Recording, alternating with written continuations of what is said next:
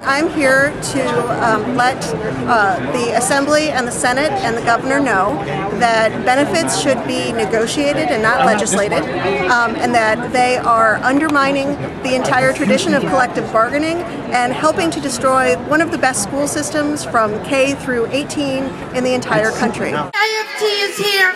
We're standing with you. We're fighting with you. Governor Christie is set to destroy the state. We need to take it back for the residents of the state, not people who want to sort of bailouts and tax breaks for multimillionaires. We need to get New Jersey on the right track. The strength of the middle class in this country is due almost entirely to unions. And this effort to take away from us anything that we might reasonably bargain for is part of, I believe, an attack on the middle class and an attack on the rights of working people. This morning they reported corporate profits and CEO salaries are at an all-time high. I don't know anyone in this audience who could say our salaries are at an all-time high. I'm here to try to convince the legislature to negotiate, not legislate.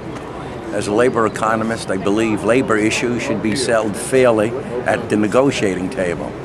New Jersey has a long history of the government and civil servants working together in the best interest of the entire population of the state of New Jersey. I'm here to support American families and quality of life, including health care, living wage. That's why I'm here today. So we need to protect collective bargaining for the sake of families and for the sake of the American way of life.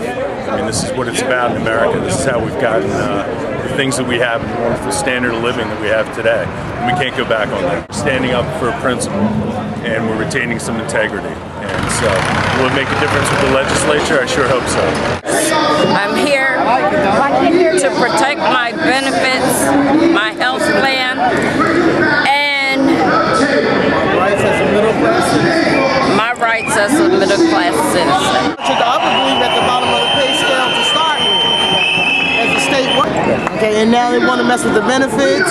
They want us to continue to work like animals for no money, and that's crazy. It's important to our members for the quality of their life and to have a say in the terms and conditions of their employment. And we need to hold them accountable just as they're holding us accountable. They need to be accountable. Take health care off of collective bargaining is the first step. Not as bad as Wisconsin, but it's going in that direction. I grew up in a blue-collar family. I'm one of 5 children. My dad was a member of a union from the time he was 16 until he died. And if there weren't opportunities for my dad to negotiate and to really elevate the rights of working families, then I would have not been elevated into the middle class and had the privileges that I did in order to go on to schooling for many, many years and become a college professor. We're here today because we believe in the right of working Americans to negotiate the terms of their employment with their employer. It really doesn't matter whether you're private sector or public sector. That's a sacred right of all Americans, and we're here to defend it. In solidarity, we stand together. Thank you.